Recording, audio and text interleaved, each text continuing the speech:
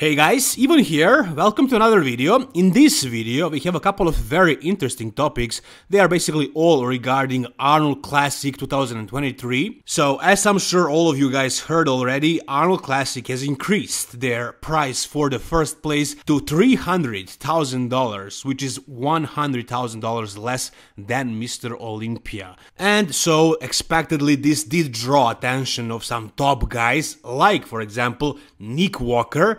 Nick Walker is now doing the Arnold Classic. He's a former champion and probably the favorite to win this show. You can see him on this list right here, but also Andrew Jack decided to do this show. So who is going to win this show? Is it really gonna be Nick Walker? I'm not so sure, because guys, look, I mean, if you just look at the Mr. Olympia, and you know that Arnold Classic is just a couple of months after the Mr. Olympia, like 10 weeks or something like that, 12 weeks after the Mr. Olympia, most likely these guys won't really make dramatic changes to their physiques. Some of them might, actually. I'm thinking Nick Walker and Samson Dauda have a really big potential to actually make serious changes until the Arnold Classic, and I think Andrew Jack is somebody who can peak much better. Also, William Bonac definitely did not bring his absolute best in terms of peak at the Mr. Olympia, and last year at the Arnold Classic and Boston Pro he looked much better, so there is no guarantee that the same results from the Mr. Olympia will be here at the Arnold Classic. If you judge it by Mr. Olympia, it's going to be Nick Walker who is winning, Samson Dauda in second, then William Bonac, then it would probably be between Andrew Jack and Sean Clarida, and then you would have Justin Rodriguez, Akim Williams, Kamal Gardner and the others, whoever else shows up. So this is the official list right now, plus of course Andrew Jack. Now, guys, look, I mean, Mr. Olympia was kind of always about the size, the freakiness, I mean, since Dorian Yates. Arnold Classic, it was a little bit different, you know, you have Arnold Schwarzenegger who really appreciates the classic physiques. So Arnold really pushed for Cedric McMillan to win that Arnold Classic that one year. He did not like Kai Green winning it. As you guys remember, he exposed him for his stomach, for his gut, when he told him to do that vacuum pose, which Kai of course can't do. So we all know, Arnold wants classic guys, tall, classic looking guys to win this show. He does not want guys like Nick Walker, who are freaks, who are mutants, you know, guys who are short, stubby, really freaky, with those varicose veins as well, and just overall structure. Same thing would apply to Sean Clarida, because he's really short and really freaky for his frame. William Bonac would be in that category as well, though he did win the Arnold Classic, so did Nick Walker. And if we have finally the addition of Derek Lunsford, which I think is going to be the case, because Derek kind of said that he might do it if his coach, Hunter Rambod, is okay with that. If they agree on Derek doing the Arnold Classic, then Derek will probably do it. So based on that, you can assume that Derek wants to do it. It's just Hani who is not sure, but now with the prize money increased, I'm pretty sure Derek is going to bite for it. So I think Derek is going to compete at the Arnold Classic, and that would kind of mean that the top guys, many of the top guys, are short, big, freaky looking guys. I mean, Derek is really a static guy, but he's also short and really round, really big. And then you have the other two guys, which Arnold Schwarzenegger himself would prefer, guys like Samson Dauda and Andrew Jack. There was a lot of hype surrounding Andrew Jack last year after he won that Texas Pro and Arnold Classic UK. So many people thought that he might even win the Mr. Olympia, or at least place in the top 6, however he didn't. He was, I believe, 8, and in my opinion he should have placed higher, but regardless, I'm showing you his Texas Pro version, which I think is much better version of Andrew than Mr. Olympia or Arnold Classic UK. I think here he peaked much better. I think his conditioning was better. I think his overall presentation was as well. I think his conditioning could be better in here, but I think it was still pretty good. What he wasn't really good at was his hamstrings, I would say, and his glutes conditioning, and also his back could be bigger. So he is not perfect, but in some poses he looks really close to perfection. Now, I'm showing you this Texas Pro version again because it is his best version, and if he shows up something like this in terms of peak at the Arnold Classic, And you guys probably heard that he had bronchitis before the Mr. Olympia, so of course he wasn't at his best at that show. So if he improves a little bit, which I'm sure he can, because you already saw how much he improved from the Arnold Classic where he turned pro until the Texas Pro, which was in 1 year, guys, in like 4 months. He made a lot of progress. So I think if everything goes well for him in terms of health, I think he can actually make serious progress and come to the Mr. Olympia with a better back, with better conditioning, and with a better peak overall.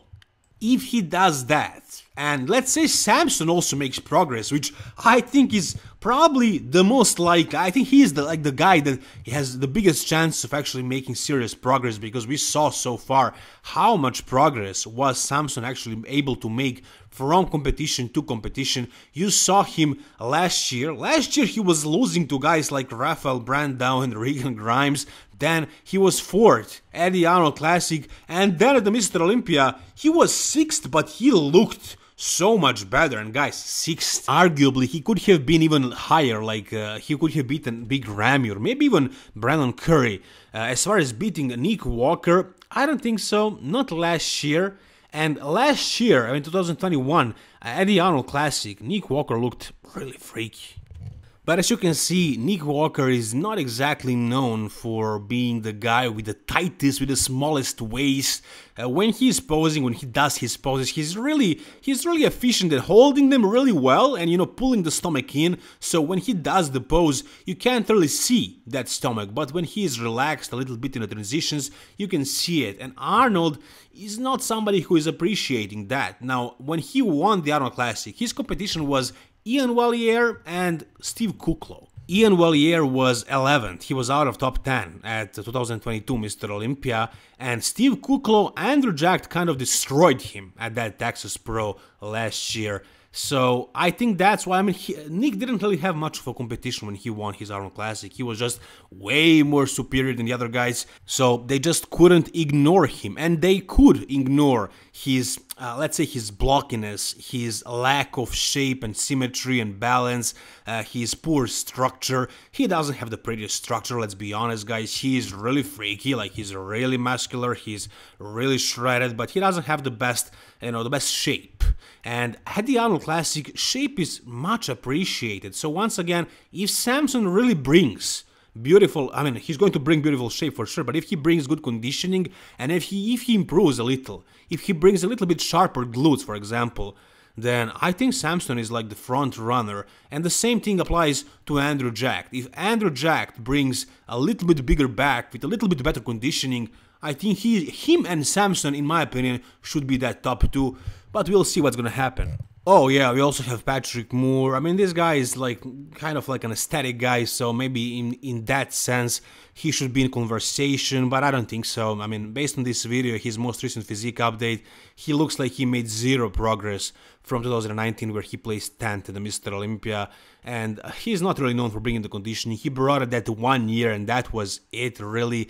And as you can see right here, I think he digressed. I think he looks worse than he looked 4 years ago. So with his size and with the way he's looking right now in this physique update, I don't think he's really in conversation for being like one of the top guys. I think he's going to be one of the last places, really. Oh, and yeah, as for now, we don't have any information about Sergio Oliva doing the Arnold Classic. He didn't say anything about competition as far as I know, but if you guys follow him on his IG, and if you watch that video with Larry Wheels where he talks about what he's doing currently, stuff like that. In that video with Larry, he said that he's eating crazy amounts of food, and that's why he needs to eat a lot of junk food, because that's the only way to get all of his calories in, because he needs to eat so much if he wants to grow. And it seems like, he moved to Dubai, and it seems like he really hasn't been wasting his time over there. It looks like he has been trying to grow. It looks like he has been focused on improving, because based on these couple of photos, we don't have really any proper physique updates, but based on these couple of photos that he posted here and there, you can see that he's probably bigger than he ever was. So this might happen as well. I think Sergio Oliva might jump in, and if he does that, he's also like the taller guy with beautiful shape, and of course he is the son of Arnold Schwarzenegger's biggest rival and the former Mr. Olympia, I think 3 times in a row, Sergio Oliva Sr. So if he is in fact improved, which I think he is, based on these photos, I think he is bigger and more conditioned.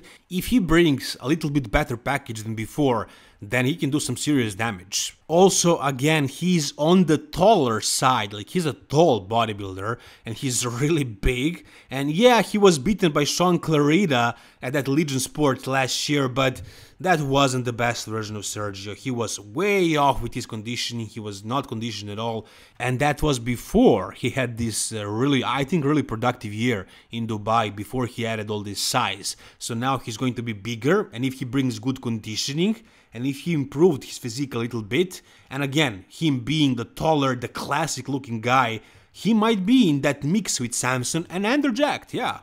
He fits well in that kind of lineup, and he is what Arnold Schwarzenegger is kind of looking for. However, if Phil Heath actually decides to jump in and do the Arnold Classic, which is a possibility, guys, $300,000 is a lot of money, and based on the way Phil Heath is looking right now, it's quite possible that he might jump in. As you can see right here, Regan Grimes posted a photo of himself training with Phil Heath and saying Phil Heath is looking huge, coming for that $300,000. So basically, Regan Grimes is telling us that Phil Heath is coming, he's doing the Arnold Classic. Now, he added this emoji, so we can't be sure whether this is serious or not. I mean, most likely he's joking, but is it impossible? Really? As you can see in the comment section, Honey Rampant says, giving Nick Power guy content. Meaning Nick Strength and Power, of course, and he means that this is not real, that just saying stuff like this and posting photos of Phil will just make, you know, topics for videos, for YouTube, for channels like Nick Strength and Powers or mine. And yeah, of course, Honey is right, but I don't know if Honey is like in contact with Phil Heath all the time. I don't think Honey really knows whether Phil Heath is going to be competing or not. But based on the way Phil is looking right now, it's completely possible, and if he decided to do it, I think he could win it. Look at this photo as well, the other one. In this one also, Phil looks huge, and I think if Phil was really retired, if he had no intentions of competing again, I think he would just downsize for health reasons. So why is he maintaining all this mass if he's not gonna compete? Now in the comment here also Phil says, great times with the Regan Grimes blah blah, and he says, I'm very excited to see you grow and win some shows. So he doesn't say anything about him trying to win the Arnold Classic. But if you guys remember, Phil Heath never won the Arnold Classic. I mean, he won the Mr. Olympia 7 times. Arnold Classic, never. He looked great, I think 2010, when he lost to Kai Green. So he never won the Arnold Classic, but maybe this is the year where he wins it. If he goes against Nick Walker and potentially Derek Lunsford or Samson Dauda or Anderjacked, can he beat these guys? I think it mainly depends on how his stomach is looking right now. If it looks worse than the last time we saw him on stage, then he probably won't win that show. But if it is better, and only he knows how good it is, because he never really shows it to us, he knows how good it is. If he is actually good, and he had that hernia surgery, if he actually got his stomach fixed, if he looks better now in that area, then he actually has a good chance of winning the Arnold Classic. Now, this post by Regan Grimes doesn't really mean a lot. I mean, him saying Phil Heath is coming for 300k doesn't really mean a lot. It could be a joke, it most likely is, but, you know, Phil looking like this right now, that I think that tells us more than that Regan's comment. And whatever you guys think, tell me what you guys think if Phil decided to compete. If his prep started today at 7-8 weeks out of Arnold Classic, how good could he look and could he win the Arnold Classic? And what do you guys think? Is he gonna do it? Whatever you guys think, tell me down below in the comment section. If you guys enjoyed this video, please give it a thumbs up, and for more content like this, subscribe to my channel, guys. Thank you so much for watching, all the best, and bye bye.